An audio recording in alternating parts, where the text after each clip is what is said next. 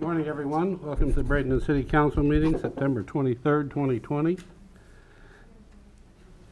City Council chambers will be open to the public. All are welcome to attend this meeting. Social distancing and screening will be enforced. Any member of the public wishing to comment may do so at the meeting.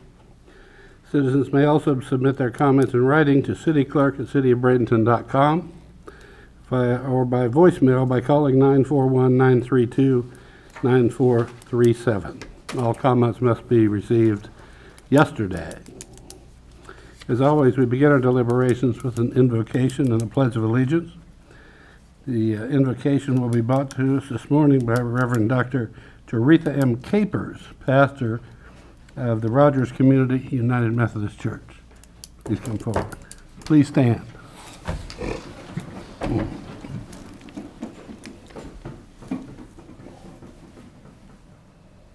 Let us pray.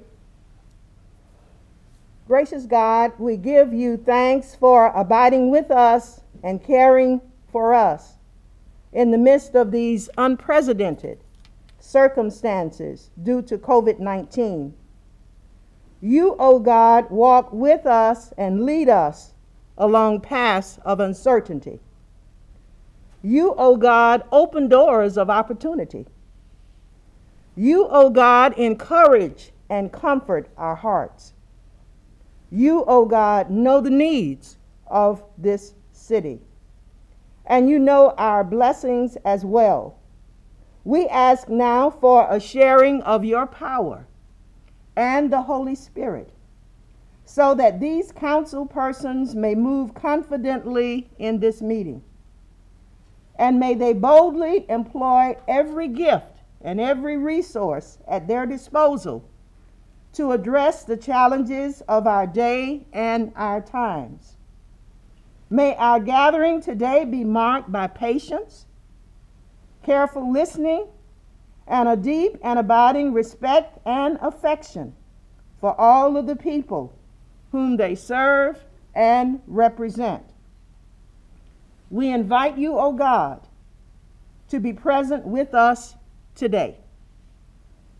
Please hear our prayer, for it is given in your name.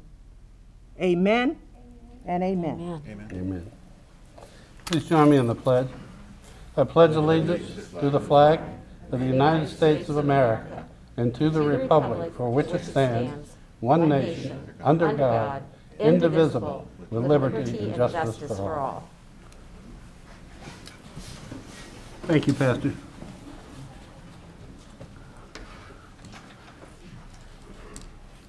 Call the meeting to order. Mr. Gallo has an excused absence this morning.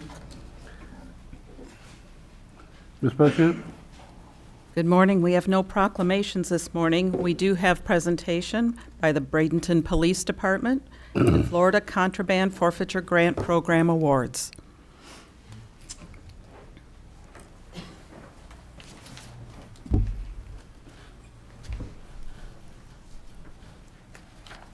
Good morning.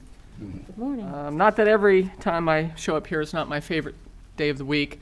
This particularly so, because we get to give away money to organizations within our community or who impact our community who really need it. And this is one of those days for us that I think we truly show our community connection, both as an agency and as a city. As you know, this is our third year since we formalized the program. That I also have Lisa Reeder up here. She is actually my program administrator, and I know she works very hard on this. I like to brag each time I get up here that per the state requirements, we need to give away 25% of what we bring in. That would have equaled this year about $3,700. What I'm pleased to tell you is that with the donations that we're going to be making to these nonprofits today, along with donations that we make throughout the year, we're sitting at $21,000. You all can do the math. We do more than we're required to do, but I think there's an obligation on our part to do all that we can. And so I'm pleased to do that. I'm going to call up each organization one by one, and we're going to present the check. We're going to take a picture. If you all want to make any comments at any point, feel free to interrupt me. I know Some of you all recommended some of these agencies apply for these funds, and I appreciate you doing that, Councilwoman Barnaby. I know you did. So I appreciate that. So the first person we're going to call up is the Boys and Girls Club of Manatee County. They are getting a check today for $600. I'm going to have Dawn come up. The grant funding will be used to reward club members for completing drug prevention programming, improving academics, good behavior, and citizenship. The fund will help create an evening of community engagement between members of BPD, I'm looking forward to that, by the way, club members and families of the Boys and Girls Club located at Rogers Garden Elementary School. Dawn, if you want to say a couple words. Good morning. I want to thank you all so much for your support of the Boys and Girls Club. We have had such a long-standing, wonderful relationship, and these times are very challenging for everyone, and not just because of COVID. And so we are very blessed to have you in our lives to promote citizenship with our children, good community support and relationship building. We want them to make the best choices possible for themselves, and part of that is having a positive relationship with our police force. And they really do go above and beyond. It's not just about having a one-time event. They're there throughout the year, not just at Rogers Garden, but at multiple Boys and Girls Club locations. And for some of the kids that we serve, it may be the only time they see the police in something that's a positive environment versus things they may be challenged with at home. And so we want them to see them as an ally, as we do, and to build that trust and respect for each other. And we couldn't be more proud of this relationship. And thank you so much for the financial support as well. It's my pleasure. I'd give you a hug, but I can't.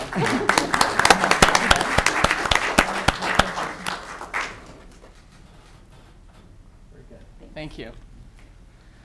A drug-free Manatee, $1,500.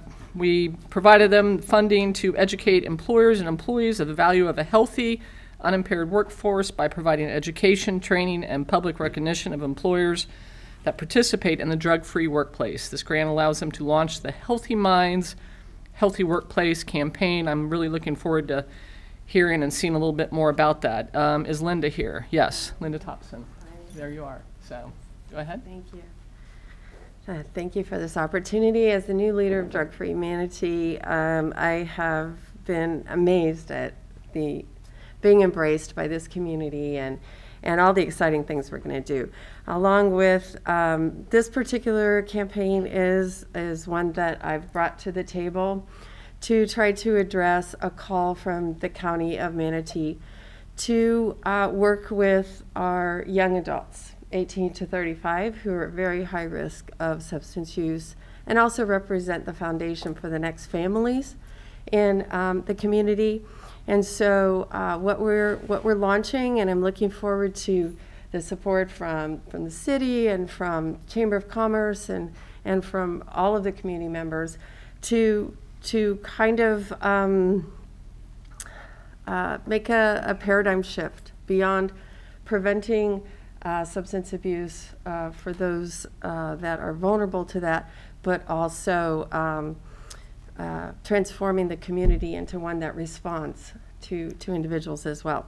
So the Healthy Minds, Healthy Workplace, we're going to start with this donation to pilot this year 50 businesses within the community to train them on things like how to create a healthy workplace, how to support their employees with healthy and social support, and also to train them on things like the use of Narcan and how to help their employees if their employees are struggling with substance use. So we're really excited to get this going and see what comes out of transformation. So thank you.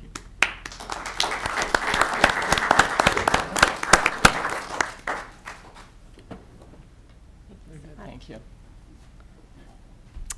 Replay Outreach, $2,000. The Success for Life training program is designed to encourage at-risk teens to uncover their unique purpose in life, learn to manage their behavior, and gain the necessary skills to be successful in the workplace. The end result is a roadmap to their future. Larry Rose?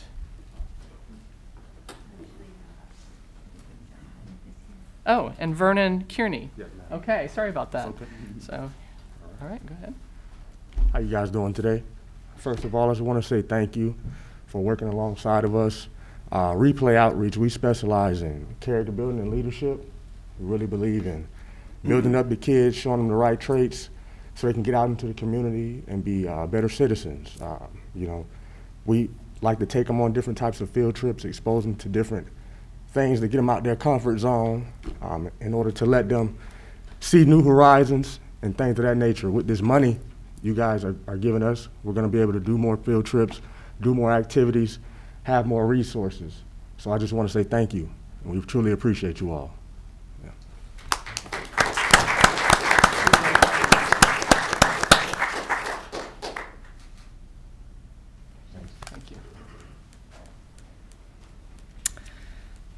Humane Society, Manatee County, $2,500. I know that this is I think their third year receiving this. Provides a safe haven, routine care, medical assessment, care for animals removed from homes by BPD when cruelty and neglect charges are being investigated. That's a great organization. We always provide not only financial support, but also personnel. Rick Yoakum is here to say a few words.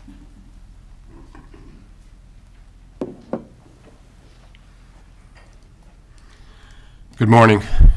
First to Lisa, Chief Bevan, and the Bradenton Police Department, thank you for allowing me to be here this morning. To the council and mayor, we truly appreciate your continued support of the Humane Society of Manatee County and what we're trying to do. It's been an excruciatingly difficult time for everyone, but I can't think of a better community for support to work in than Bradenton and Manatee County. It's been absolutely amazing. We've operated every day since the pandemic started, albeit at a reduced capacity because we had staffing issues like everyone else. I'm proud to say that we now have a larger staff than when the pandemic started. We've expanded in our veterinary clinic by opening up our new dental surgical suite, which will double the capacity for us to do dentals.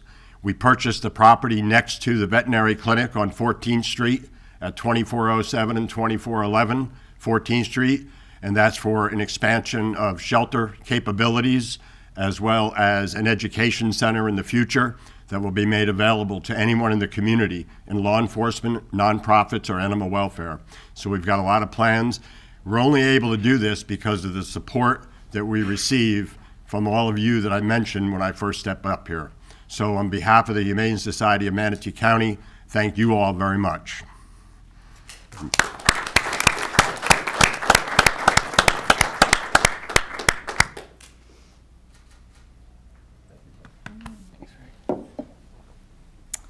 Next, we have the Manatee County Girls Club, just for girls, $2,500.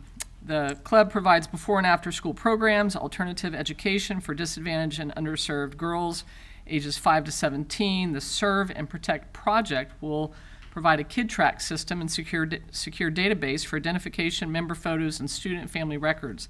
This is a crucial component to keep the girls secure, protected, and accounted for. This is a very expensive program. We've actually been looking for somebody to spearhead this in our community because it was a little financially out of our reach. And I'm so pleased to see that they are diving in, and we're pleased to give them $2,500. Drina Green. Good morning. Good morning to Chief Bevan, Lisa, and their team, to the full council, Mayor Poston, Manatee Girls Club alum, Sister Mary Ann.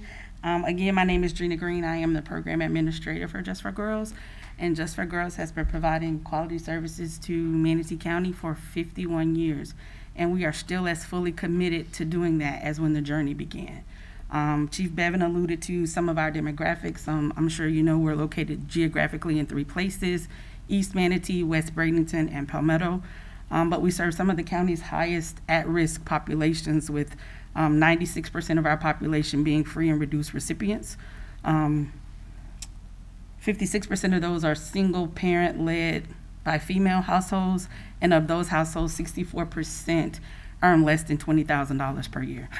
So those families are what we classify as your Alice families or your working poor. So they are also at risk for academic, social, emotional, mental, adverse childhood experiences.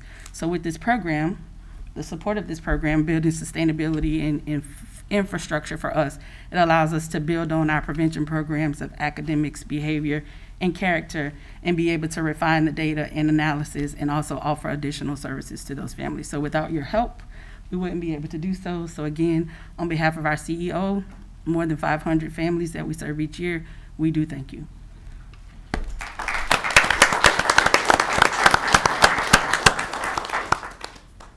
Thank you so much. New Manatee Broncos, $2,500. The Manatee Broncos is an organization for children 5 to 14 years old to play football, ages 4 to 14 for cheerleading. An estimated 90% of the children are from low-income families. Their motto is God, family, and school, because it is about more than just sports. They use sports to keep the kids off the streets, and the funds will be used to purchase proper safety equipment. This is another organization that not only do we provide financial support, but we try to really engage with the youth out there. Some of the leads on this, and did I see some of them here? Yes, there they are, right in front of me.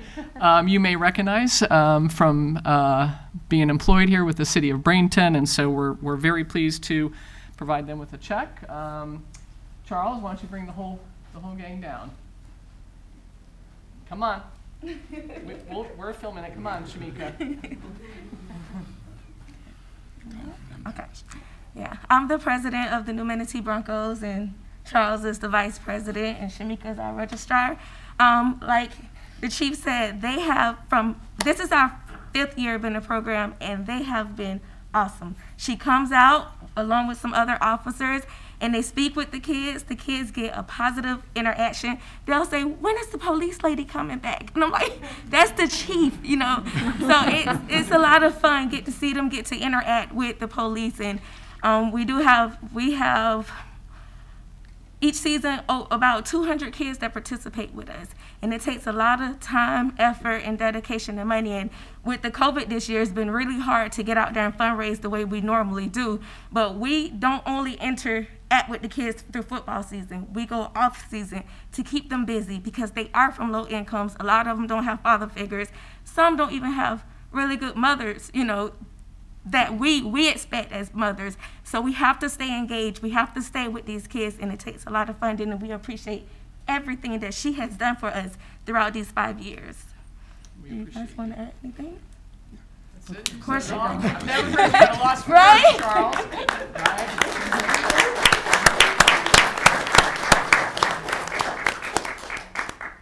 Thank you. Thank you. I know. PACE Center for Girls, $2,500. You all are very familiar with PACE. Provides girls and young women an opportunity for a better future through education, counseling, training, and advocacy. The girls are all at high risk of abusing drugs and alcohol, and on average live in poverty. The new Growth and Change System is a behavior modification program built on the PACE mission of values and guiding principles. Do we have Amy here, please? Yes. Do what? Good morning. Good morning. Thank you so much for having me. Every time I'm around here, I feel like I'm with friends. So I thank you so much for having PACE here today. So our Embrace Growth and Change system is really what we work with our girls on. A lot of times people think about PACE and they think about school because we know education is the key to their future. But like many of us, I don't know, I'll throw it out there, maybe we have some coping mechanisms that we all use in our life that are maybe less than the best coping mechanisms we could have. I don't know, I could be making a leap of faith here. But our Embrace Growth and Change system is based upon our values and guiding principles. So one of the things that we say to girls when they come to PACE is now is the time to embrace growth and change. And it may be difficult, and we use those guiding principles as our staff as well, because we have to make a lot of changes. We saw that when the pandemic started. Did we ever think we were going to be able to provide educational services as well as social services virtually? We had to really dig deep, and that's what we talk with our girls about, is how can we learn different coping mechanisms, not the ones that we've been counting on and using over the years, because we all go to those go-to responses, right? Good, bad, or ugly, sometimes we go to those coping mechanisms. So we work with our girls on understanding that there are different ways that we can cope. And that's what our Embrace Growth and Change system is going to be able to do. It's going to help us continue to work with our girls on making those better and those responsible decision-making skills so that they can be better members of our community. And being here today with all of you, there are lots of opportunities for me to feel bad about what is happening in the world today. And when I sit out here and I see all the good work that everyone is doing, and it just inspires me, and I'm so grateful to be here today. It's really the start of my day. Thank you.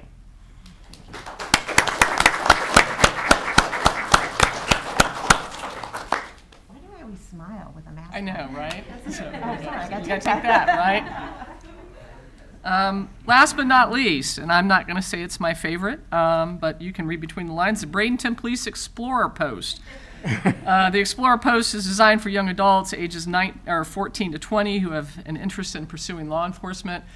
I'm sure you all understand and realize the value of a program like this, particularly now. We've got a lot of kids involved in this. I've got 3 of my representatives here. I want all 3 of them to come down.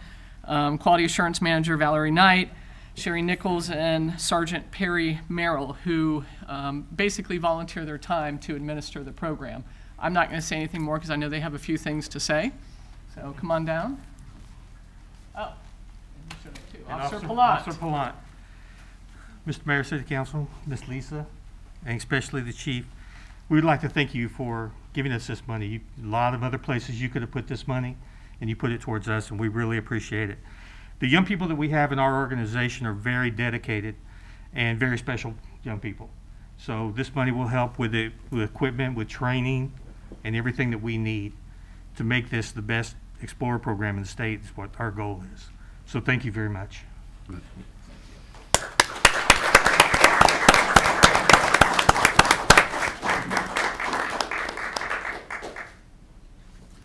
Thank you.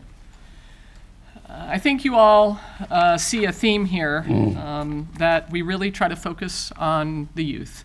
I say time and time again when I'm up in front of people speaking that these are our future leaders. They're the ones who are going to be sitting in your chairs in really just a few years and making decisions that are going to impact all of us when we're sitting in our easy chairs in our homes. I will tell you that I think all of these organizations are incredibly worthwhile.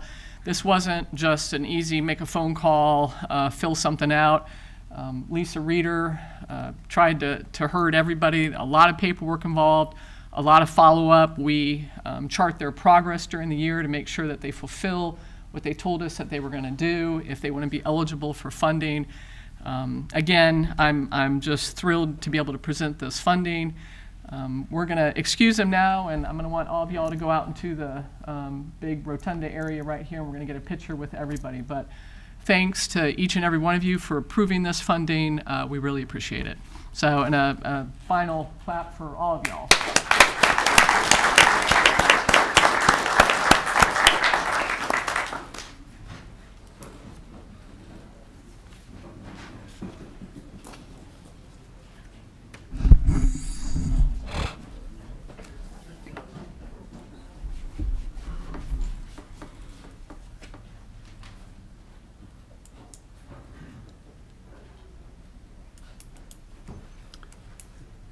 We're at the point of the meeting for citizen comments.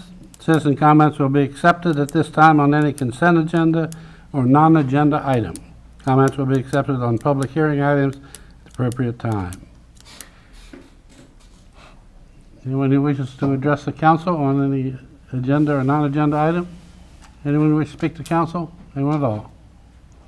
Ms. Beauchamp, do you have any phone calls or any?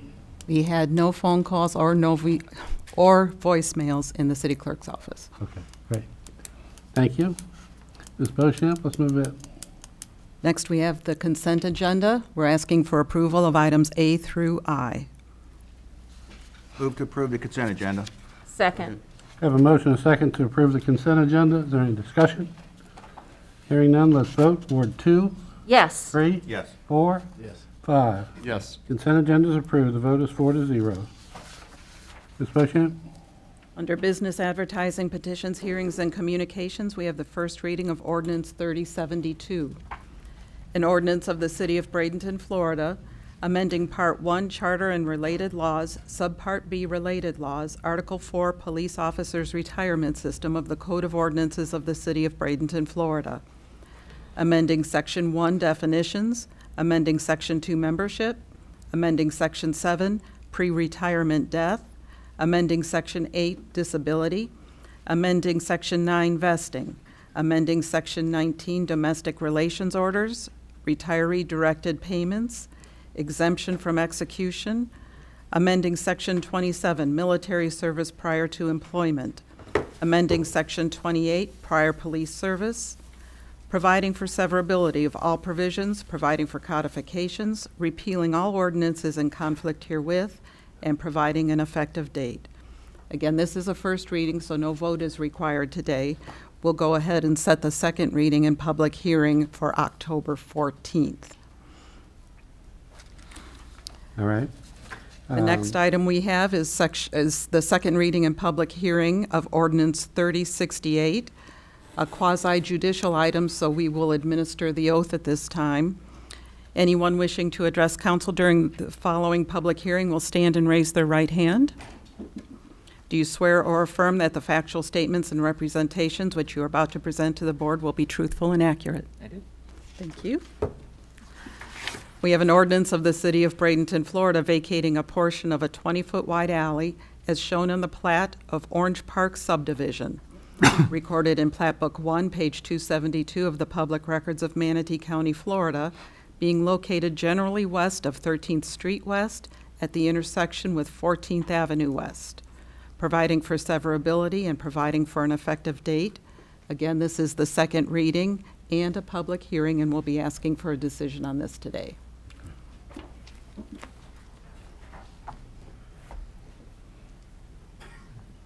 Thank you. Good morning, Marshall McCurry, Planning and Community Development. I have a brief presentation if you would like, but I am available if otherwise. I think you're familiar with this location. It is the known as the Manatee Inn site, and there's a piece of platted alley that bisects that property. So this would vacate that, and it would cede the ownership to the new owner, who is in fact now Pearl Homes Partnership 8 LLC. I'm available for questions if you have any. Yeah, Marshall, I noticed the alley comes down and does a dog leg. Mm-hmm. If you know the property well, the road actually continues right straight to 14th, but there's a curb cut. Did that not need to be included? This, was that you see what's mapped. What's being vacated is that's highlighted in yellow here. Right. So it does not run on all the way out to 14th Street. Okay, but In fact, there was at one point. I mean, because I know that everyone drives straight through there. You know, so it looks like a dirt road, and then there's a curb cut there. So was that not ever really a there may have been a driveway there at some point. Okay. Yeah, there's a good chance that may have been a driveway just for the residences that were there. Okay. All right, just checking. Mr. Mayor, I grew up not too far from there, and that was a very interesting piece of property to begin with. And those teeny tiny little cottages, or whatever you want to call that, was on there. Actually, the historical park wanted to get one of them to be able to put at their park. But yes, there was a dirt road that went through there. There wasn't, and we need to vacate it. Yep. Okay. Okay. Any other questions of Marshall? Marshall, thank you. Let's open the public hearing. Anyone who wishes to speak in favor of this ordinance? Anyone in favor? Anyone in favor? Any opposition to this ordinance? Any opposition? Any opposition? Hearing none. Close public hearing. Chair will entertain a motion. Move to approve ordinance 3068 vacating the public right-of-way for the Manatee Inn site. Second. We have a motion and a second to approve ordinance 3068. Any more discussion? Hearing none, let's vote. Ward 3? Yes. 4? Yes. 5? Yes. 2. Yes. Ordinance 3068 is approved. The vote is 4-0. Ms. Beauchamp? Under new business, we have the police chief with a body camera presentation.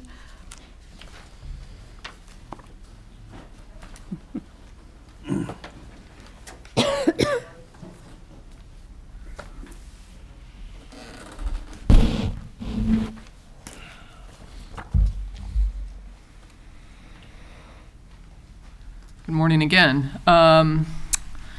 As you know, we launched a couple months ago a T&E on body cameras. Today I'm going to let Assistant Chief Kramer, who led that project, the management of that project, I'm going to have him come up and walk you through the program, walk you through what we perceive to be the expenses involved. We're not necessarily asking for a decision today if you need to mull it over, but you know, the sooner the better, but don't feel compelled. This is really just an informative session for you to help you make your decision. So, Chief Kramer. Thank you, man.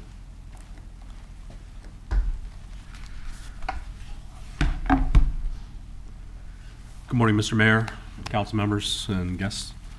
Thank you for allowing me to report today on the department's body-worn camera test and evaluation program. Our goal was to identify the best products available for our officers while continuing to provide excellent customer service. We believe the cameras that we chose will assist in promoting accountability and ensuring the public's trust and confidence in our department. A working group of personnel was created to either test the devices or work on administrative duties associated with the project. IT was also brought in for recommendations, including weighing cloud versus server-based options, overall cost and efficiency, and network security questions. Based on all these factors, we decided on the cloud-based option. We prioritized the need to test and evaluate camera hardware and associated software for functionality, ease of use, and proof of concept. We created a required camera policy in conjunction with the Southwest Florida PBA per their union contracts, and also to meet our accreditation standards. We researched body-worn camera products and decided to test from vendors Axon, WatchGuard, and SafeFleet, and secured equipment to test from Axon and WatchGuard. However, SafeFleet only provided a quote. The test and evaluation period ran for 6 weeks using 10 different officers. We used the Axon Body 3 and the WatchGuard V300. They tested many aspects of the cameras, including hardware and software capabilities. They received training, and we distributed those cameras across all shifts, mainly to see various scenarios and how cameras function in different lighting capabilities. Testers were asked for feedback on those experiences in the field and using the cloud-based digital evidence management and redaction functions, which we thoroughly tested. The unanimous choice by our officers was the Axon Body 3 camera. The main factors included the distinct quality difference in the video of the Axon Body 3. And when I say distinct, it is quite stark. In real-world use, we need to capture the scene as best we can from a single point of view from the officer, and Axon 3 did that best. Night and low light video from the Axon 3 greatly surpassed the V300. The Axon also features what's called the signal vehicle and the signal sidearm functions, which allow the Axon Body 3 to activate upon signal triggers. In a vehicle, this includes speed, emergency lights, or crash sensors. And with the sidearm, activation comes from drawing a firearm. And once that activation happens, it activates any cameras within a 30-foot radius. We tested, actually it worked at 90 feet inside of buildings. This provides a multiple angle view of critical incidents. These are game-changing functions which ensure the most accurate independent accounts of critical incidents available. And Axon is the sole source for the combination of these products. An essential component of camera solutions is storage and evidence usage. Evidence.com from Axon allows evidence from all aspects of the agency, from CSI to records to property and evidence, to all be assembled in individual case files that can be managed by the officers in the cloud, which significantly reduces administrative costs associated with gathering and reproducing said files and creates a much more efficient solution. We decided that 91 of our 123 officers will wear the devices, including the entire patrol division through the rank of lieutenant and the new CRA positions, our school resource officers and our traffic units, as well as detectives and the special investigations unit. The Axon quote includes a technology assurance plan, which is a lease of the cameras and includes new cameras at the beginnings of year 1, 3, and 5 in a 5-year contract. The assurance means that if new technology is developed, our agency will receive that new product at the next camera refresh date in either years 3 or 5. This ensures our officers will receive a new product at least every other year in the 5-year cycle. Details of the quote include an estimated total cost of $672,200 for the 5-year contract. Year 1 includes cost of hardware and associated annual costs that will recur annually. For year 1, we estimate costs to be $151,240. And I say estimate because we are still negotiating with our CAD RMS vendor, Central Square, and we believe that according to other agencies and Axon themselves, there is no need to pay for an upcharge for the link that Axon basically has already built. That would cut $23,000 off of year 1 and $2,000 off the remaining 5 years to take that total to $128,240 per year for years 1 through 5. One area of concern we came up with during our testing and evaluation was the volume of records that came in. Every officer recording in various scenarios created quite a few.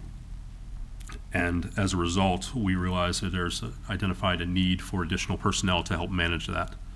We believe there should be a records body-worn camera lead and also an additional records clerk to help manage that.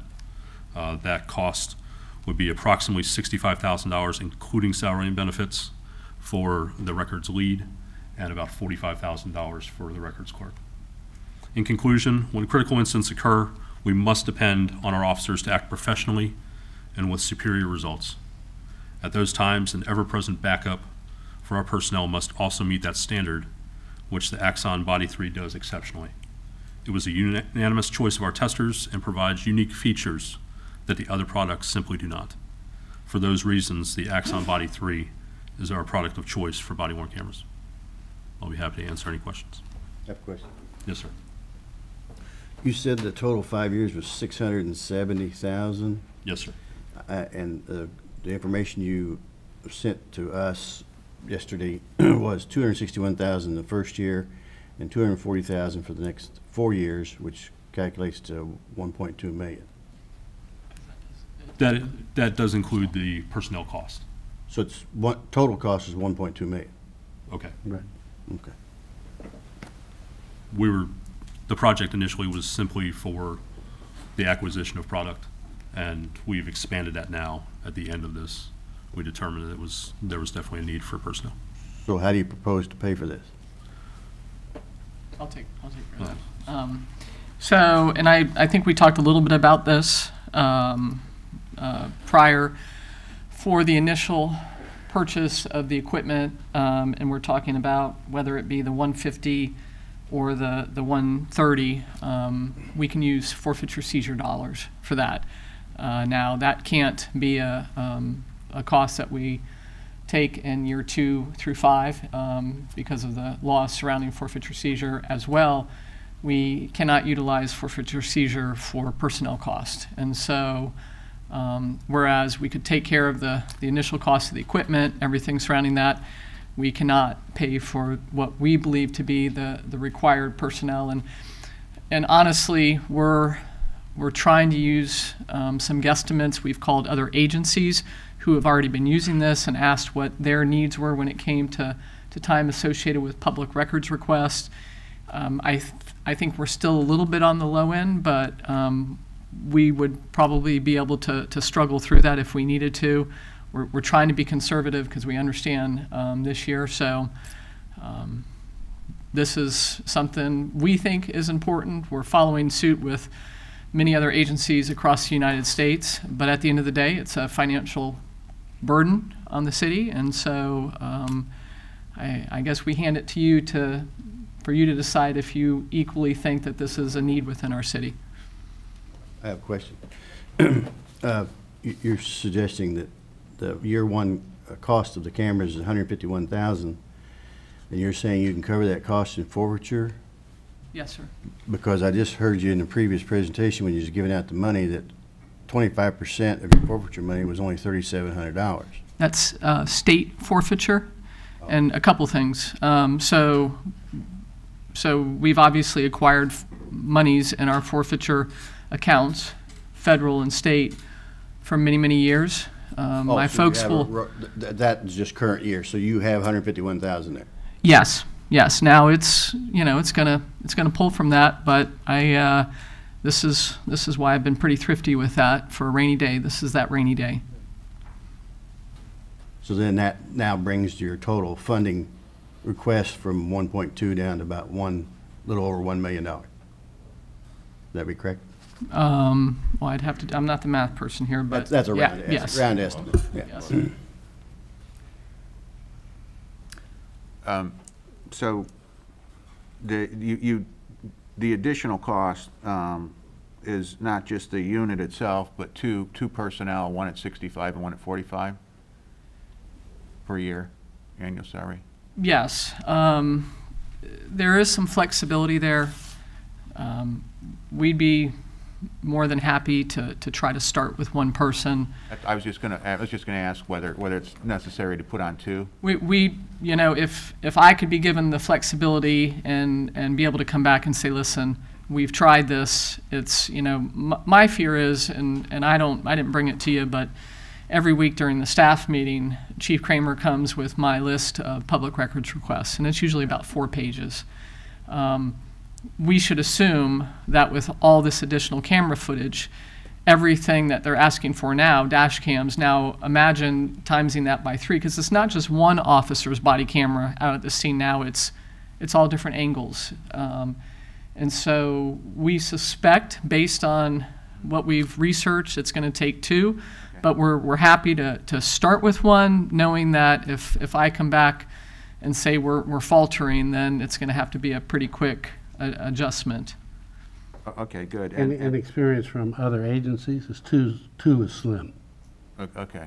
Well, and we looked at, for example, we looked at Clearwater. They're a little larger than us, and they actually hired a sworn person. I don't know that we need a sworn person, but I do think we need somebody that's very experienced, that has some experience in looking out at police footage and understanding redaction. And, you know, Marcy's Law in the state of Florida causes us a lot bigger issues than, you know, let's say in New York, because their ability to say, I don't want to be on camera if they fall into a certain criteria. And it's not just about, hey, here's the footage. It's about taking a little square and having to, yeah, and that is just incredibly time consuming. Okay. All right, yeah, and then and then you did say that you were going to use cloud, which I think is a good idea. My son-in-law is in big data storage, and they're trying to put as much stuff in the cloud as possible. Yes, sir. The initial concerns were clearance with CJIS through the FBI, but that's been settled over the last few years. And sometimes with cloud, you can get them to pick up a little bit of that as you send it off.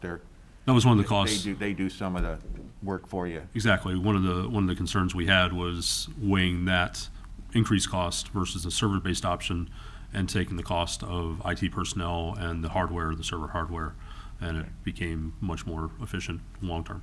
And I want to bring something up regarding that. And when you look at this holistically, and IT pushed from the onset to go cloud because it really reduces their personnel requirements, and so I think that should be factored in. And the one thing I failed to mention, it won't impact us this year because the funding needs to be put towards phasers. But we've been asking for about $70,000 a year now, every year since I got here for dash cams. That $70,000 now will be off the table and get diverted towards this program because of the triggers involved. We don't feel that we need both, and so if somebody wanted to do the quick math, because I'm not the mathematician, you could also remove that $70,000, not this next year, because we need to steer that in a different direction. And I think I mentioned part of this is a lot of people, when they go to Axon, they go to Axon and Taser. Tasers are incredibly expensive. Our department doesn't utilize them a whole lot, but I need to have a less lethal device. We did find another option. It's about 1/3 of the cost, and so we'll be using that funding that goes to the dash cam next year for that. That's my desire.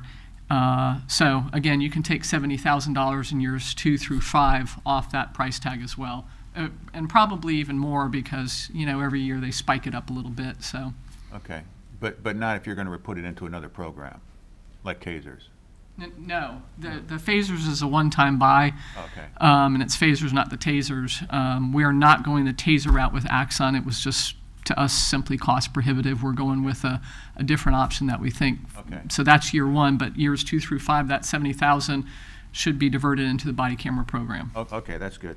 Well, because that's, at the end of the day, that's what, this is definitely it's a good conversation topic and something that we definitely need to look into and probably do. That's up to the board. But I just wanted to say this is a good thing. We're moving in the right direction. I just wanted to point out too that this is something that actually Councilman Sanders brought up during the but sometime close to half a year ago, when we were having the discussion, when the community was in here looking for you know, community oversight and all that stuff. But this was a council. I'm glad we're going here, but it was something that was brought up by council. So, and I'm in support of it. So now we just got to figure out how to pay for it. Councilwoman Barnaby. Oh, thank you, Mr. Mayor.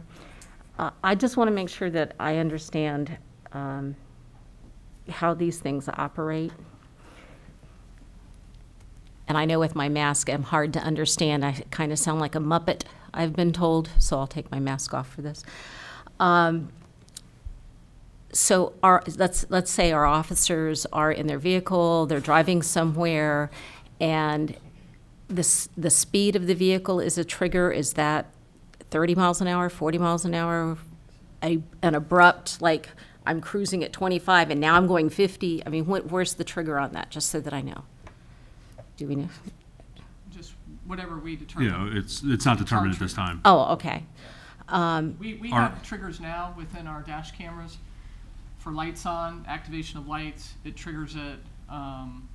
Impact triggers it. I do speed triggers. We do speed audits. So that's dependent on what we decide.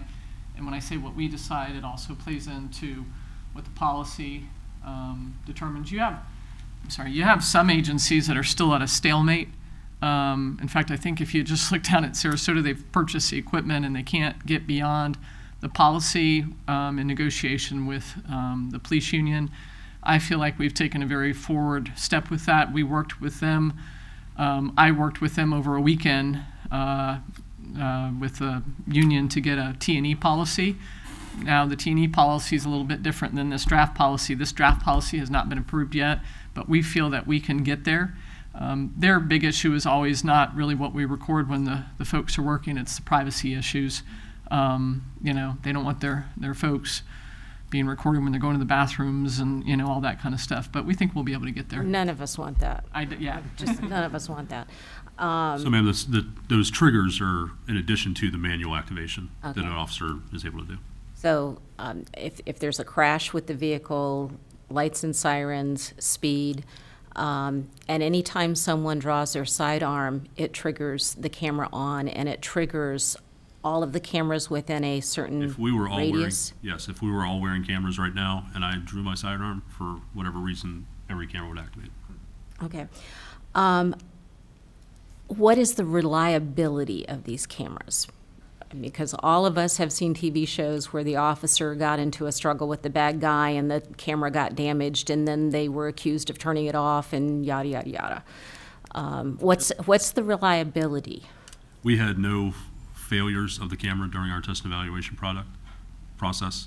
The camera will be mounted either firmly on an officer through a bracket mount or a molly mount. If it's a molly mount, that's in the outer vest you see that are military style grade. They're not coming off. We had normal situations. It's the point of view of the officer. So if I'm facing you right now, it's going to be about this point of view. If I turn this way, it's going to be that point of view, and I'll get your audio, but it wouldn't be focused on you. It's about 130 degrees wide. Okay. And Councilwoman, this is not, and Council, this is not the cheapest option.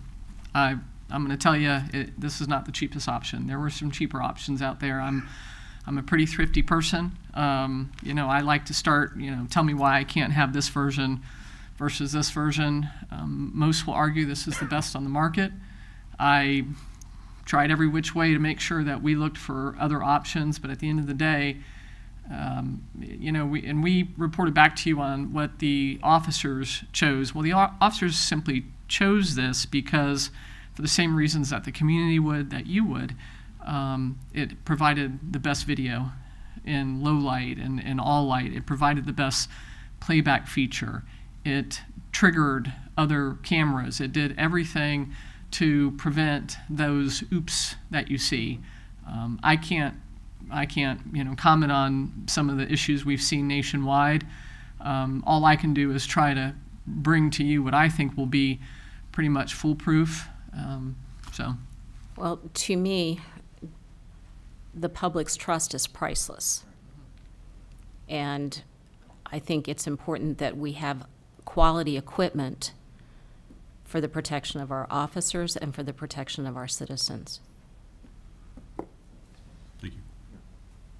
Councilman Byrd? Yes, Mr. Mayor and Council, I guess a couple of comments. First of all, I've long been, in favor of body cams. Even back in the very beginning, you had some legal parameters as far as, how the tapes or the video could be viewed and by whom, and a lot of those things have been straightened out, as well as before us was financial. And it seems as though, at least for the, to get the program underway, it has been solved. But I have a couple of questions. I'm always looking at, it's not whether you have the equipment, it's how you're going to use it. So I have two questions, I guess, I haven't really heard yet. It's, first is a when. When are you looking to really implement this program? And question number two, it's always been a concern of mine, and it goes to how you use them, the policies that are going to be set forth, and looking at that they're properly used so that that trust will be there in the usage. Right. So the time forward once we sign a contract is about 8 weeks, although I think it's been coming into some agencies a little quicker.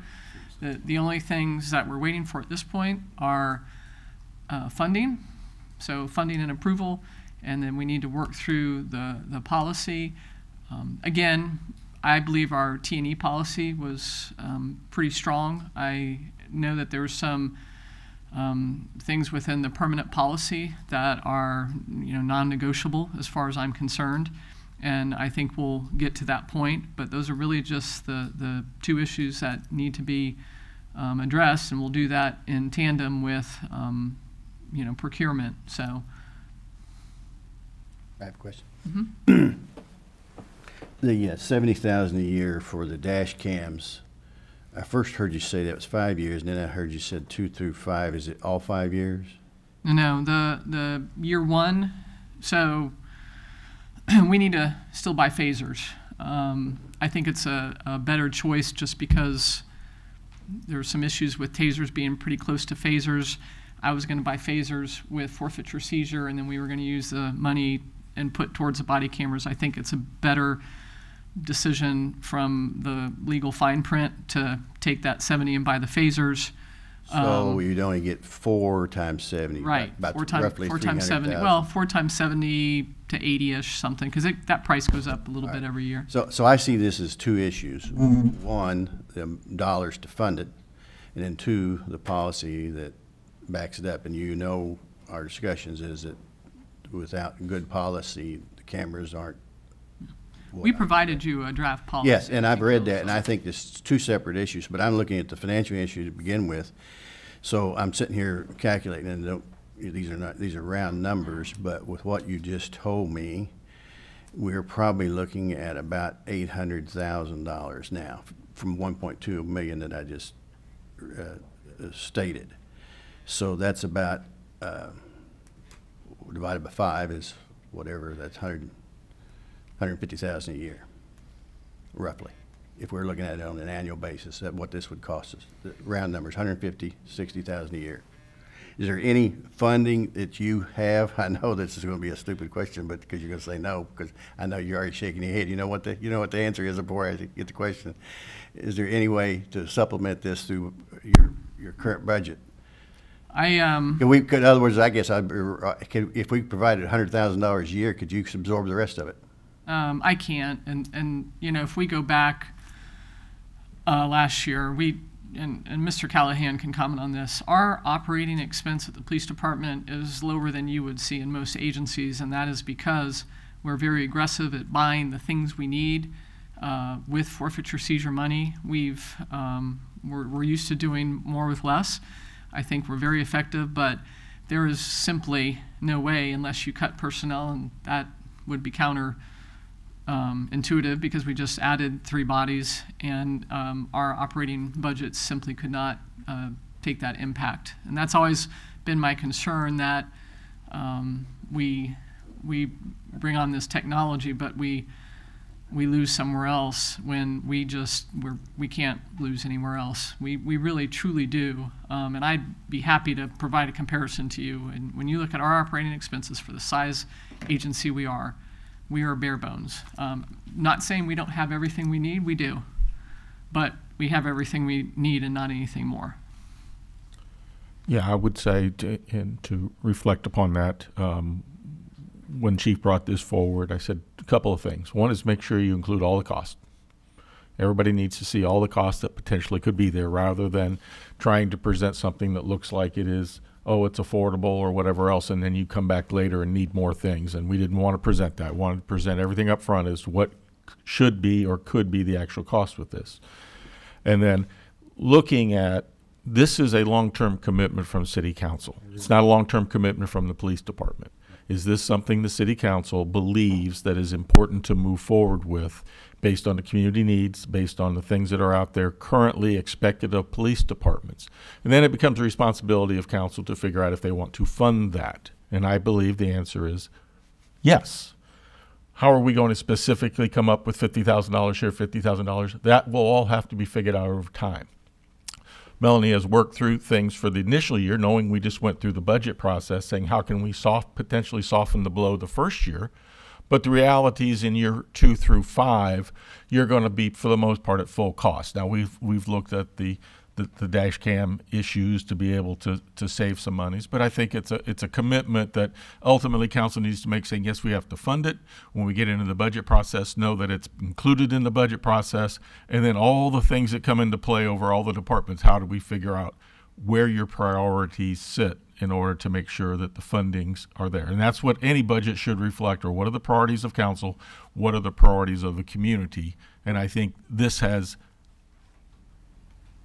jumped upon us as an extreme priority, where over years in the past it had not been a priority. It had kind of been one of those things, yeah, we kind of like to do it. But I think the transformation over the last couple of years has shown that that's probably not the case anymore. Thanks, Bert. Yes, I guess as far as funding, we can't afford not to fund this. You know, I honestly, you know, with things that are, you know, going on nationally, state level, local, you have to, you know, at some time say, you know, this is worthwhile. And I don't want to, you know, get into a lot of the things of everybody talking about defunding and all this and that. We can't afford not to fund the body cams here in the city of Bradenton at this point. And that's my view. Mr. Ralph. Thank you, Mr. Mayor. Well, first off, I'd like to say I am not prepared to vote on this today, but this is definitely something that I'm you know, want to keep working towards. I think it's worth pursuing.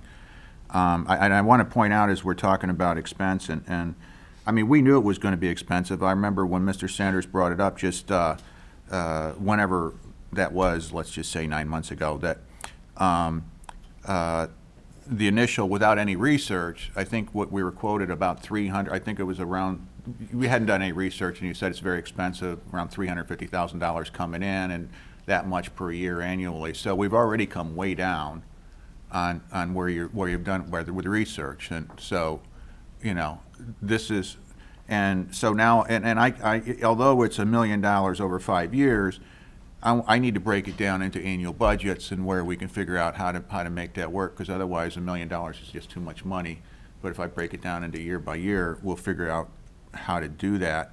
And I think with what Mr. Byrd said is that, you know, not only is this something that it's appropriate at this time for the community, I think it is for the officers as well, that you know, if there's an argument of, you know, after an incident, someone says, well, he did this, she did that, and everything, if we have a body camera, it might point out that the officer actually did the right thing. And we've actually, was it 2 or 3? We had 2 of those incidents, 2 complaints against 2 different officers while they were, those particular officers were T&Eing the cameras. Okay, 1. And it was great. We invited the complainant to come down and view it, and I was able to pull it up right there and view it, and it was a whole different scenario. And so I agree with you. I think the officers initially were like, you know, whoa, what's going on here? And I will tell you now, they are embracing it and they're asking for it. That was my question. Let me finish up. And on that note, I remember when when we had red light cameras, and my daughter got a red light camera for a right-hand turn, and she argued that it she stopped, and I watched it, and it's like, no, honey, you did a California turn. A couple more. That was a question you answered. Some police forces are opposed to it. You said yours. You know, I went and asked them, and they're for it because it works. Can work both ways. You know, to defend your integrity. That's good to hear.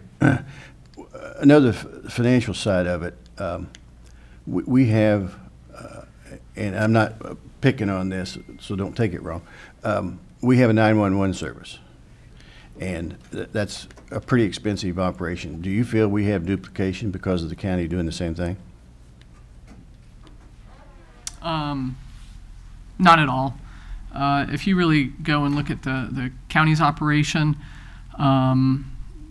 you know, they actually provide dispatch services for the sheriff's office, but that's a whole separate section. There's still bodies that need to do that.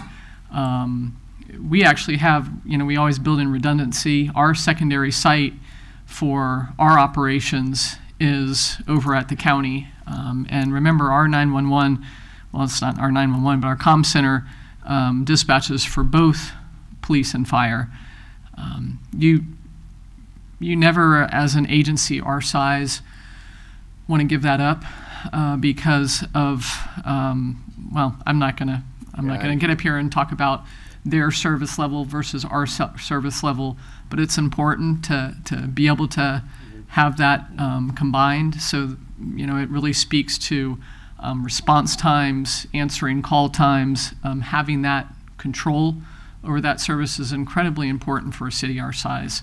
You don't really see, so, I mean, we can have a discussion about that offline. And we have had that discussion for many at least a decade.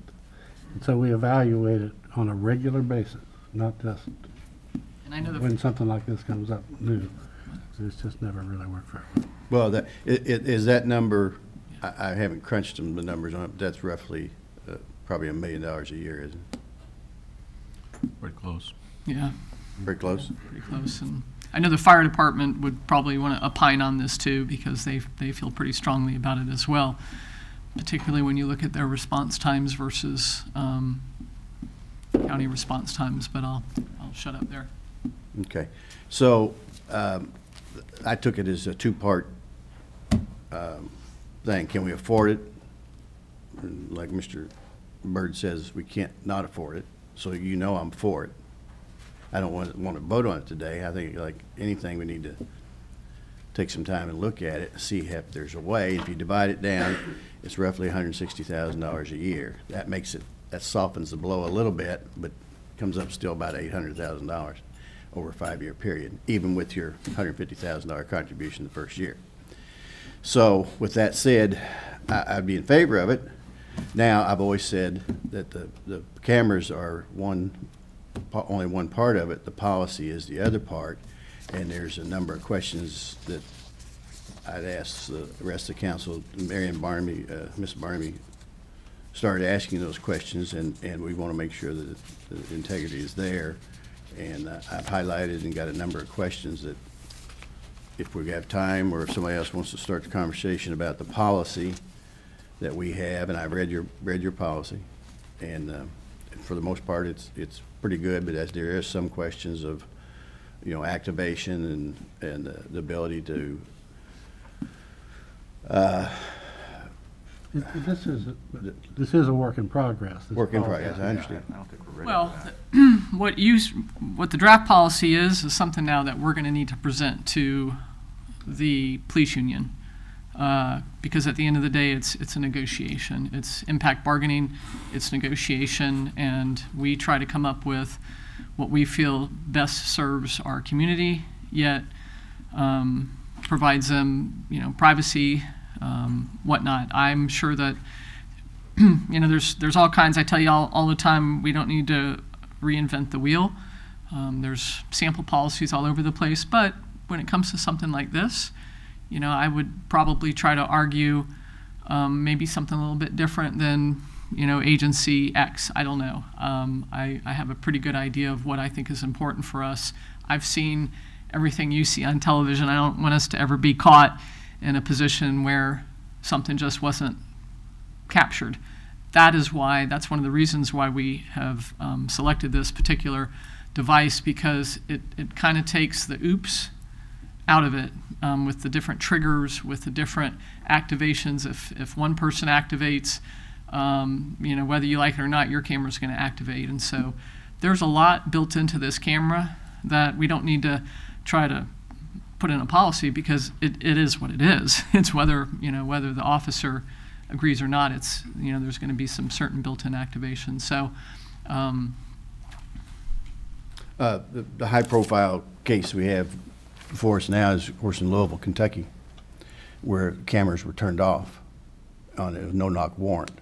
Is that something that could happen here? I mean, if you go with the no-knock warrant, you automatically turn the cameras off, or why were they off? Well, first off, we don't do no-knock warrants in the city. So that's not that wouldn't but there's what's the I read what's the policy for turning off the camera? So a lot of times and again, I'm not going to try to worry about what those departments' policies are. What I will tell you is that that my uniformed officers, when they're out doing uniform policing, engaging in search warrants, engaging in community contacts, engaging in arrests, will have their cameras on. Period. So.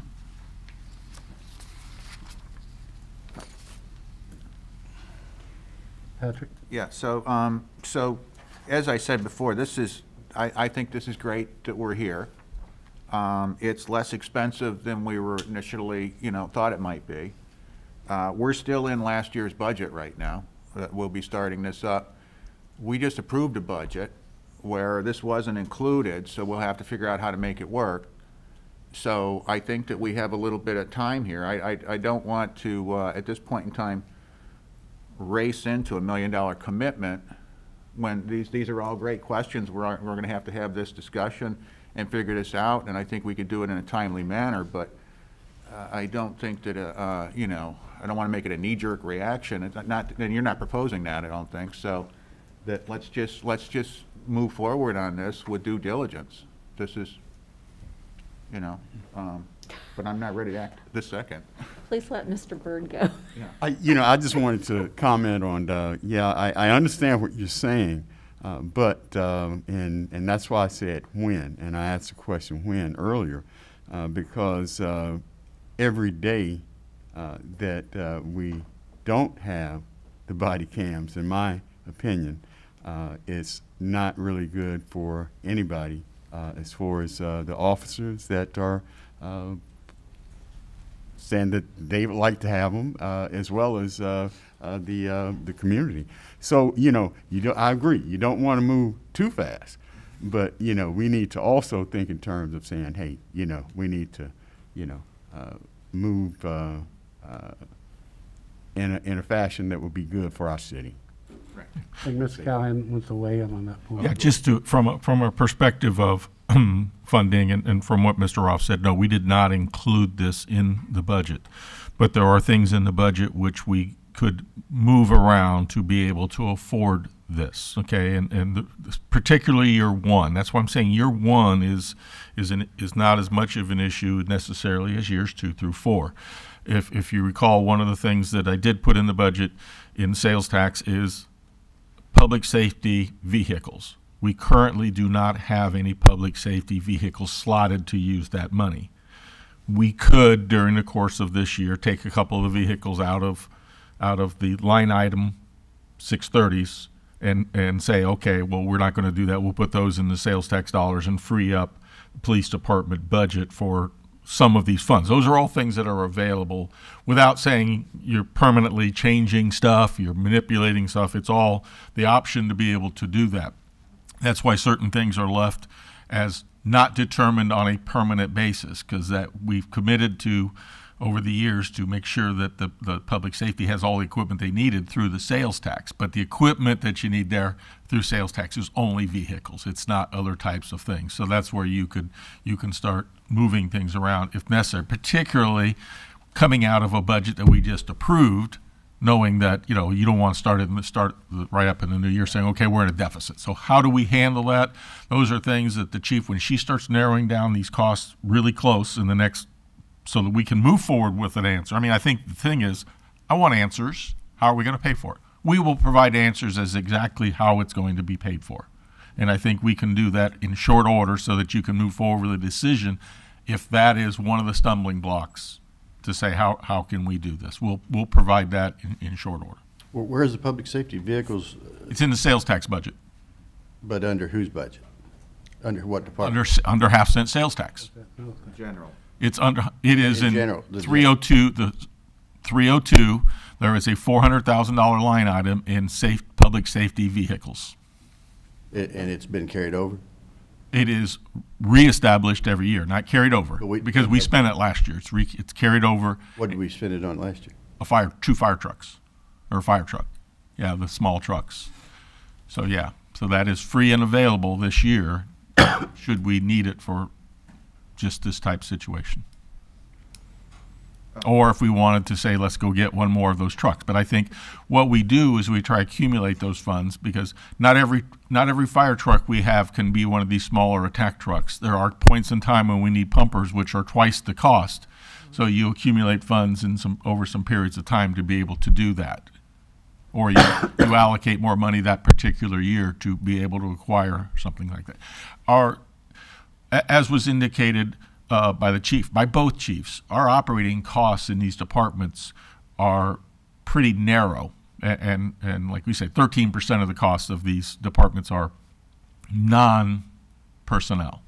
So when you look at the opportunities to use the sales tax is where you can take these other types of items and make sure that things get done on a timely basis. That was the beauty of the sales tax. If we didn't have the sales tax, we would be hard-pressed to come up with some of these things. But we do have it. It was a commitment we made during the process to make sure public safety vehicles are switched out. We can still do that. That's it. There's just options. I don't want to rely on that long-term, but this first year was we're right at the end of a budget period, so how do we do it? We can help you figure that out. That's with certainty. Councilwoman Barney. Thank you, Mr. Mayor. I believe our citizens have asked for this. I believe it will assist our officers in establishing and maintaining trust in the community, and I would like to see this done as soon as possible. So I'm asking that we get that information on how it can be paid, how we're going to pay for it. And do you all believe it'd be possible to have it by our next council meeting? Yeah. Sure. Yes. Well, that's when I would request that it be brought back, because we've talked about it. I think, and I haven't been here, but I know it's been talked about in the community, and I think it's been talked to death. We're getting close to necrotized equine abuse. So I think we need to take action, and I think we know what we need to do. Mr. Roth? Yeah, so one of the things we got hung up on last year was the police union contract where we had approved the higher command and then the lower command, so we wound up having to commit to we went full 3-year commitment, knowing that the 2 years were uncertain, and there was discussion at that point in time as to whether we do a 1-year commitment or a 3-year commitment. We did the right thing because we wanted to stay in line with the higher command. So my point being that sometimes union negotiations go off track. You said that your union had tentatively approved a T&E on this, whatever that means, but what would it take for the union to sign off on this? No, we work closely with the union for the T&E policy. The T&E policy is a little bit different. It provided, because this was unknown equipment for us, for example, if an officer got out of his car and didn't turn it on, well, all the triggers weren't existing because we didn't have other people with cameras. We were saying, okay, we're not looking to hem anybody up right now. We're looking to just get the data. And so the T&E had to be crafted that way. What the draft here is something that we're simply going to send to the union and begin engaging in that discussion. And I know exactly what they're going to be looking for. It's privacy issues. As an example, the WatchGuard camera, something that I initially thought, well, I think this would be a great idea because it records quietly 24/7. You really can never shut it off. That attracted me at first until people started saying it never goes off. Not even when you're going to the bathroom, not even when you're eating, not when you're calling your wife, not when you're on your lunch break. It never goes off. That hit me with a big sledgehammer. Well, they're never going to agree to that, and I'm not even going to agree to that. Mm-hmm. So those are the kind of things they're looking at. We have a very good relationship with them. We talk frequently. I'm confident that we're going to be able to work through any issues. We're going to, based on you all, expressing that you want to move forward, we're going to be sending this policy over to them probably today or tomorrow and say and it's usually a negotiation between myself, Mr. Driscoll, Mick McHale, and his attorney, and we start trying to get through the weeds and make sure that this is palatable. But I think you guys maybe, or I'm not sure, this isn't going to be anything. We all know what the camera should do, what they need to do, and they're going to do it at the end of the day. So. Okay, so just so everyone's clear on where, and I didn't say I wanted to drag my feet on this or anything like that, that this is something I do agree with and I do want to move forward with. But this is the devil's in the detail kind of deal. I don't want us to figure out how to implement a program and figure out how to fund a program and then move forward on a program and then have the union come in and tell me that, by the way, we're not doing it your way, we're doing it my way. That's not the way I work with the union to come up with a policy that everyone agrees on, and we do it all at the same time. Which is why we but most agencies don't do that. Sarasota bought their cameras and then they worried about a policy. Right. We've been doing it all along because it's important when you're writing the policy to know what equipment specifically you're signing off on. It's Right. So you get my point. I just want to make sure everyone right. understands that that's a very important detail. Oh, absolutely, Just absolutely. as important as me figuring out how to pay for it is that we know that when we get to the 99 percentile, that that the union doesn't come in and say, nah, we're really not okay with the way you want to do it. We want to do it our way. Well, if we're going to come up with the tough job of figuring out how to pay for it, I want to make sure that the union's on board with it. Just as a comment to that, we have a very good working relationship with the police union and the fire union and public works, not so much because very few questions come up there. But we have a great working relationship. It's not a television relationship that you see where there's some mean, tough guys, the union guy, telling you what to do. That isn't the way it works. Mr. Mayor, I respect that comment, but I know that every single PD union negotiation I've been in my 15 years has not been a very smooth, it takes a while to get the contract done. I mean, we were we were at impasse at one point with PD, and we had a snafu in the last union contract. I just got done with that. So I'm not saying it's horrible, but it's certainly not kumbaya-ish. So there's some, it's in between there is where I just want to make sure, having just done this, that we, look, when the city council committed to a 3-year, after Corona showed up, we went out on a limb for PD because the rank and file drop, slowed down on that. So I just want to make sure we don't get caught up in that again. I'm just trying to give you some assurance that it's not as dramatically bad as in lots and lots of places. I'm certainly willing to, as I anticipated, with some approval, that you all agree that none of those other cameras suits our needs, that Axon suits our needs. I'm going to ship that policy off today, and we'll begin discussing it. The T&E took us about 2 weeks to get through, and so I don't want to necessarily stop everything and get that done. I think it's working in conjunction with each other so that it's moving along. Yes, just a statement. I'm glad council's decided to try to move forward for the next meeting on making a determination. And one of the words I always use a lot, betterment. I just have to say that this is going to be for the betterment of this city as we move forward, and that's my opinion on where we're at with this. Thank you. Any other comments? Well, you have the T&E. What's the acronym for what? Test and evaluation. Test and evaluation. I'll probably forget that. You'll give us plenty of time to see that review once you send this to the union, right? I mean, I know you don't know. Do you have a timeline or anything how fast they would review that and get back to us on the policy? No, the test and evaluation policy was already yeah, I know that, but that was too quick. You're saying a final policy? Yes.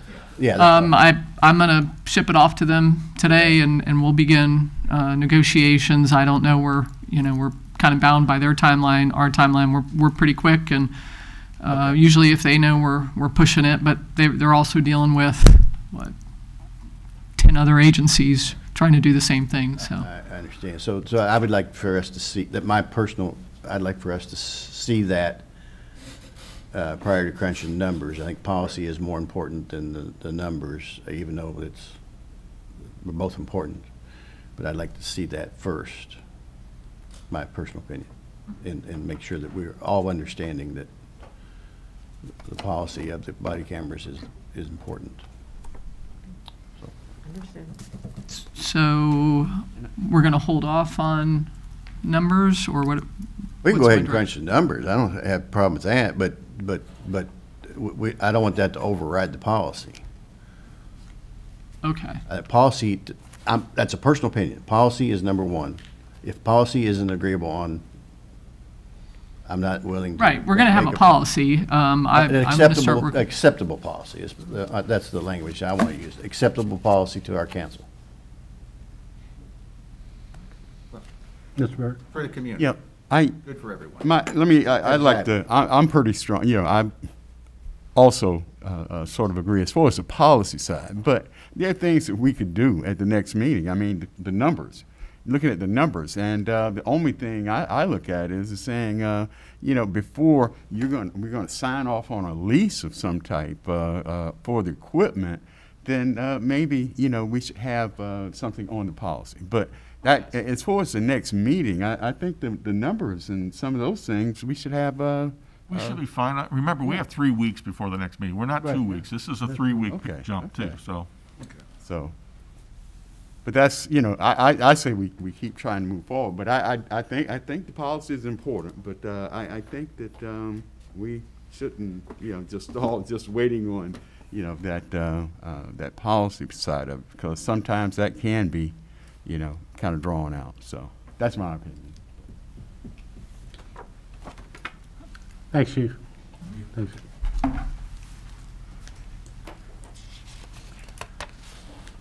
Carl, correction, you said we get 3 weeks before a meeting?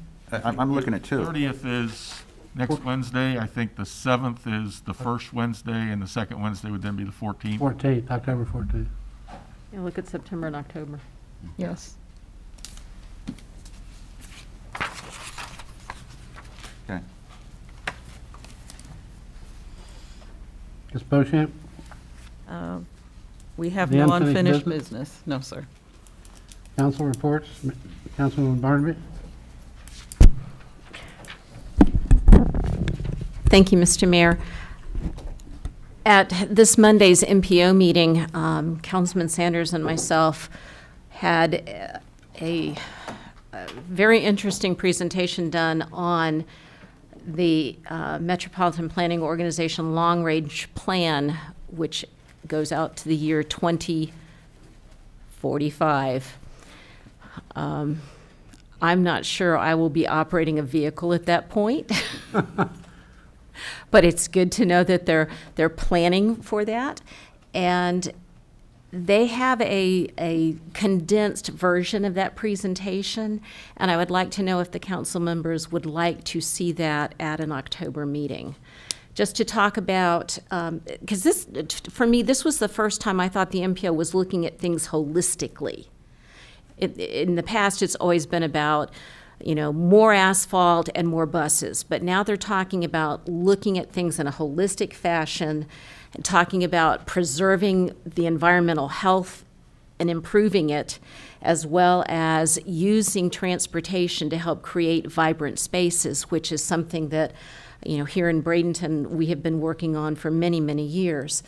And our presentation would include information about what are the high crash locations in the city of Bradenton and how is that going to be affected as we move forward.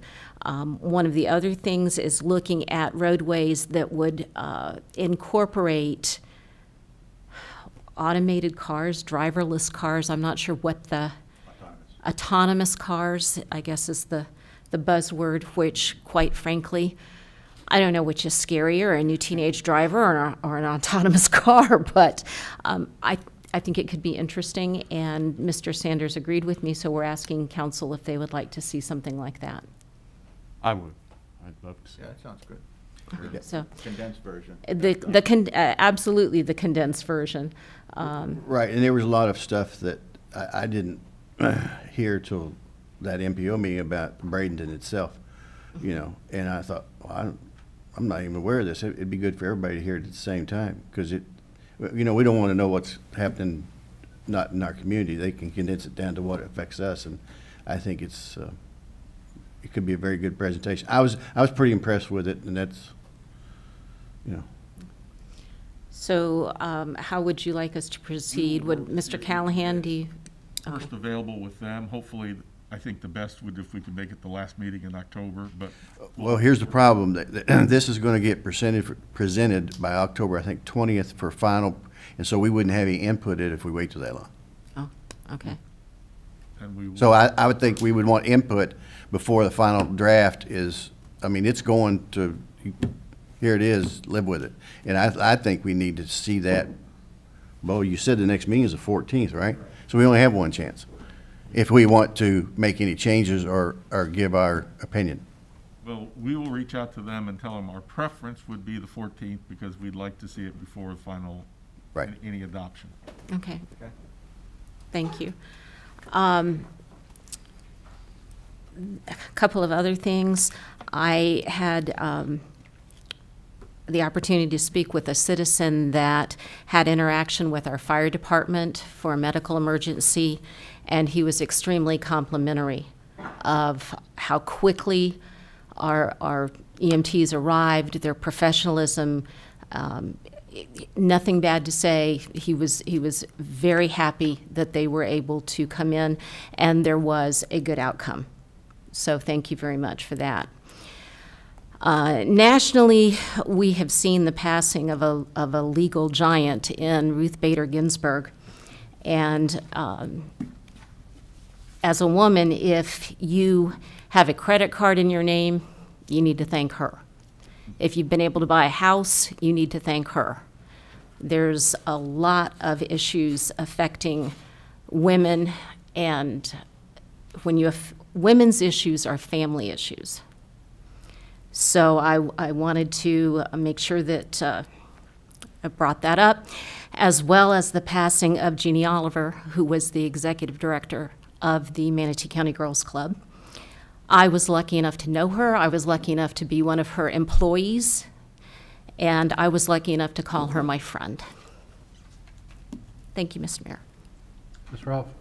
Yeah, thank you, Mr. Mayor. And thank you, Councilman Barmody, for your comments. And because what I took to note was as we had the speakers address us today, one of the speakers represented, I thought it was Girls Club, made the comment that many of the families are single family, which we probably assume is a single mother living on $20,000 a year. If that's even just one child and a mom, I have no idea how people do that.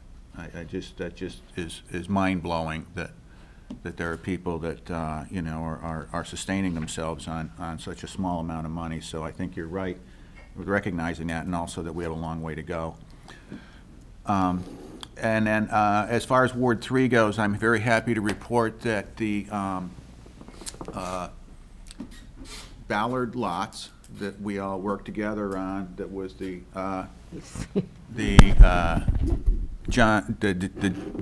Neal purchase, which became the Neal Park, and then the 8 lots that were put off to public notice for development by a developer who came and did a presentation for modular housing, which is not mobile homes. It's pre-built, factory built on a really standardized construction, put on a foundation. They're laying foundation today for the first home in there, and I think that that's going to be the first of 8. I know this individual has successfully built some homes that were in our community and done well, and I think that these homes are going to go they're going to be very effective in rejuvenating that neighborhood, which is in the 14th Street CRA. This is going to turn into one of our, I believe down the road we'll look back and say this is one of our more successful projects that we've done, especially when he finishes it off and puts in the last 2, which will be on the waterfront. So that project is under construction as we speak, and it's been a long time coming, and I'd like to thank the council for the support to get us to this point. And that'll conclude my report, Mr. Mayor. Sanders? Thank you, Mr. Mayor. Yes, Councilman Rolfe, he has 8 in your area, and he has 3 in my area, and one of them is already up, and I suggest anybody who would like to look at it, go by and look at it. They go up fast, a month, you know, and so you have, you know, it's not like a construction where you have a lot going on out in the streets and so forth, so it's you know, I was impressed with it. I thought at first it was modular unit, well, what are we going to get? But I think it's a very good home. So there's going to be 3 of them in my ward, and one of them is already there for sale. Since we got some time, and I know the calendar's running pretty short with other stuff, presentations, I'd like to have any kind of update we might have on our East Riverwalk extension and the 2nd Avenue extension. And I've mentioned this to Johnette at Realize Bradenton, that I feel that's a big part of that Riverwalk is that 2nd Avenue connection over to Bradenton Castle. So is there any information that you might have today, or when we get more information on this as we proceed? Are we we had 60% plans. Are we any closer to getting 90%? Where are we at? Because I think we've... Yeah, they're getting closer to 90%. What I did get from the selected vendor was an estimate of costs based on the 60% drawings, which is on phase 1 only, okay? It's not on the second phases. And what we're seeing is just preliminarily the cost coming in more than we thought, which is not unusual because somebody throwing out a number, which we threw out $7 million, was based on not much. So I started to reconcile that versus what we thought we had budget allowances, and I'll be presenting that to you just as a, hey, here we kind of are. But at 60% drawings, it still doesn't, it's not enough to give a GMP, because you really got to get up at your 90% drawings before somebody can give you a GMP to give you an actual cost. But I did get those. I do have both of their contracts without a GMP to look through, which I'll be sending off to the attorneys. Just a matter of fact, just got that yesterday, which includes pre-development costs, which is not much, it's 0.5%, and then, excuse me, their general conditions contracts, which are both standard AIA contracts, but I'll get those off the attorney just to start looking at it. Doesn't include the numbers yet, but the numbers will be a drop and play as long as the contract is fine. So we'll be doing that. But the reconciliation of where costs are versus where we thought up front is a little interesting, because I think at that point we'll want to come back and decide how do we really want to bite this off. We know that the first two phases are certain. The third phase is a bit more interesting, which is the piece in front between the hospital and Tarpon Point. I get concerned about that phase a little bit, because the primary way I'm sure construction will be coming into the site whenever Tarpon Point goes will be down Riverside. Right. Well, you don't want to tear it up, but if Tarpon Point doesn't develop for years and years and years, you don't want to wait on something not being done either. So those are some considerations when we get to that piece. And then I don't think it's anybody's desire to link up through Manatee Avenue. So to look at those costs may be something to hold off on until we figure out the Third Avenue. But that's the reconciliation I'm trying to go through to say where are we relative to costs, and how do we get there, and what would be the funding sources if we decided to go all in, what would be the funding sources. So got those yesterday. Working on that, worked on it yesterday, and I'll be finalizing that to get to you. That's on the extension. Not the extension, that's on Riverwalk. So. Okay. And what about the extension, the Second Avenue? Well, I think you're referring to the Third Avenue extension. Second Avenue is a complete street project, two different things. That's what I know. I'm referring to the Second Avenue street project. Okay. Well. No, not the cut through. Okay. The Second Avenue project, we have a conceptual design that has been presented to us by our consultants. We have asked them, as I think I've indicated to you before, is I'd be happy to provide it to you, but it's not going to show you much because it's just ink on a drawing. I want that on an aerial. They're still in the process of putting that together for us. As soon as I get it, I will be happy to have that sent to you all for review, and then we'll have a discussion at a council or a workshop meeting to discuss, are you okay with the concept of what they're proposing? Okay. And you think that'll be? I would not think that I would. I would think that I would have it available for us to have at the next council meeting. And I will be pushing them for that, because I've been pushing them up to this point and have gotten nothing back, per se. All right, thank you. Would that be in a condensed version? Well, as I said, I've got a set of drawings that's probably 70 drawings of a preliminary design. I wouldn't make anybody look at that.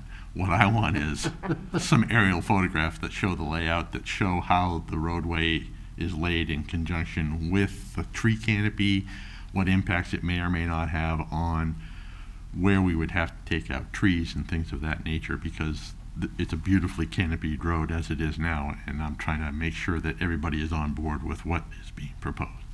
I'm just reminding you, we'll be putting you on at the same time with FDOT. I understood. Understood. And by the way, Jim, you sent us a good email yesterday about the lane change and at 27th Street, which I think is pretty fast.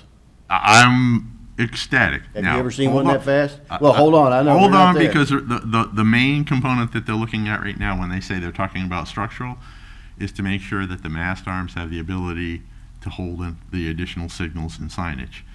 You would think that that is relatively simple, but they have a very distinct process, and for a reason, to go through that process. But based upon what I see so far, it's all good, and I'm on board with what they recommended as well about eliminating the U-turn, because that makes that right turn flow much better. Much better, and he said there was another U-turn on up by the by the car wash. Car wash on the other side that could be utilized. So And or at 28th Street. Yeah, it So looked either one of those looked would feasible. work for And them. at our Hill meeting, the FDOT was thumbs up on this. Yeah, I mean, I'm with you. I'm Yeah. happy that they moved And as the quickly as they county did. is looking at it too. Yes. Because they've got the word that they need to do something with the rest of the roadway. This is just a temporary fix. Correct. And, you know, the last component of the email was that they've asked us a question as to whether or not we would be able to affect the timing and do the skip lines in the roadway. I'll be getting back to them today to let them know that that's a go. So they'll provide us with the signals and the equipment. We have to install it and time it. So I think it's all working pretty well so far. Good. Thanks for your help on that, because that was, Mr. Mayor? I've heard that for a long time. Well, I wanted to make a couple comments. Sometimes it hurts to be last in line here, but I was going to make mention and ask update. I received the email on 27th Street East also, and just trying to find out as far as a time frame. I saw the email, and I was just going to, if we were to go forward with this, because as you can remember, you had some residents that were really concerned with the cut-throughs and a lot of the traffic, and this could be something short-term. And I've been in conversation with the county commissioner that represents that area too. Well, again, the unknown I have right now is waiting on the structural analysis from DOT for the mast arms. If that passes their muster and they give us the go, it's just a matter of how fast they can get us the equipment. So the installation of and making it happen is a relatively simple process once it happens. So, thank you. And just one, and because you mentioned tree canopy, do we have anything with our tree board about anything in the city? I don't think we do, about protecting tree canopies in certain neighborhoods if they're in the rights of way. Braden River Lakes reached out to me yesterday about protection of tree canopies back, and if you've been through there, it is a beautiful tree canopied area, and they would like some assurance, some way, some form of that's protected. And I said, well, is the canopy in private property, or is it in, and I was told it was in on public right of way with the city. But other communities, I believe, has been quoted that they have some protections that all of a sudden you look at and the tree's not been cut down. well, there is a master plan. I'd have to review it to see exactly how much protection is provided, but this was finalized, I want to say 6 or 7 years ago, that the plan was finalized through the tree board to for that very thing. And that was all over the city? Yes. So if you could, get me that, or I'll get you a copy of that. So that, because I think all those neighborhood areas, it's a nice neighborhood, that they're a little concerned, and he was a spokesman for him, that he's concerned that there is no protection for that. Well, I can only tell you that from our standpoint, as far as tree trimming, and what we do is only to provide for safe passage of emergency vehicles and things of that nature. So we're not, unless a tree dies. That's what I told him, that I don't think you're going to have any worries, but they're getting this from another community that there's tree protection for that canopy type stuff. Okay, I'll get you a copy of the plan. Those are mostly live oaks in there, and they are protected. Yeah, I know that. I said anytime somebody would do that, they'd have to get a permit, and they probably wouldn't get one on those trees from my visibility. Yeah. Okay. That's all I have. Thank you. Mr. Burke. A lot of years I've been Ward 5. You always last, so all the news is over by the time you get here. But I do have one small item, if you notice, in the I guess the council corner, and I have to say some of the dollars. I know we back when we were looking at infrastructure, trying to pass and get some sales tax dollars and to do infrastructure. This is one of the things that I tried to focus in on, but the water main and drainage construction that's getting started over there in near the East Bradenton Park. You have that. It's going to be going at the same time. You probably noticed that the 15th Street East, the sidewalk project that's through the county, is going to be going on. So the Public Works, thank you for, they went door to door and let the residents know. that for the next few months, that's going to be going on. It's going to be, you know, a lot of work going on, and so we like to say those your tax dollars going to work, and that's it's going to be probably a lot of I guess comments coming from the residents, because it's going to be a lot of work in that little area there. But we wanted to make sure that we made mention, you know, under our business, and those that didn't get the notice or didn't read it in the newsletter, that it's going to be a lot of construction going on in the area, and but it's going to be a great project when it finishes up. Okay, nothing else. Good. We had a lot of good conversation today, a lot of good information. And one thing that I've always said as mayor, and still believe today, is public safety is the only reason for local government. And we had a lot of different conversations, both police, fire, and public works, all working to make sure our citizens are safe, and Ms. Barnaby made that point, I think, as well. So that's what I have. Ms. Beauchamp, you have anything for us? Just briefly, yes. I want to let you know that you'll see us promoting in your water bills in a couple of weeks that we're going to start accepting utility bill payments at every Walmart, which is kind of a coup for us. We're really excited about it. This is something that's been facilitated by Paymentus, who's our payment processor. They will charge a $2 fee to make your payment there at the Walmart, but this is going to open a lot of accessibility for our customers, and again, work toward us trying to keep more folks out of our front work area and have them pay things remotely, which is a good thing right now for us. So just want to let you know you'll be seeing that. And that's good work. Thank you very much. Mm-hmm. Jim, you have anything else? No, sir. Chief? Chief, have anything else? Scott, have anything for us? Mr. Callahan. Yes, I have one thing. As you're aware, I think we brought forward before that last year the legislature changed the rules on our Affordable Housing Committee, and there was a necessity to appoint a sitting member of council to that committee. I'd send out an email seeing who might be interested in that. I did get a couple of responses. I've talked to those folks, you know, after that response, and I thank them for showing the willingness to serve.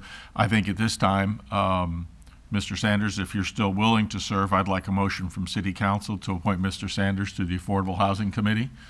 Motion to approve Mr. Sanders to the Affordable Housing Committee. Second. Well, he's one that stepped up first. He jumped in first. I would have did it for 2 months.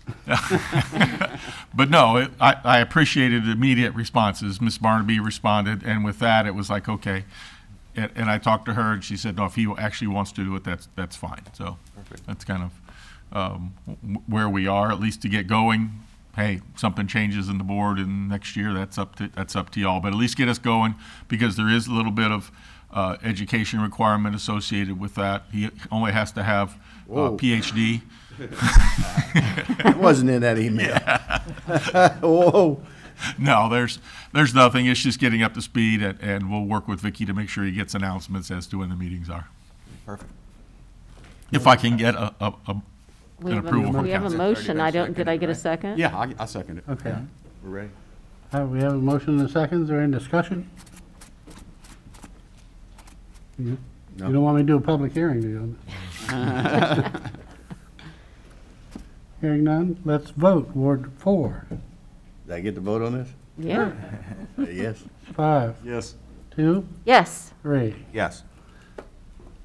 Thank you. You've been drafted. Votes 4-0. Been drafted. Unanimous. At least I'll get Thank my y'all pick. for that. Okay.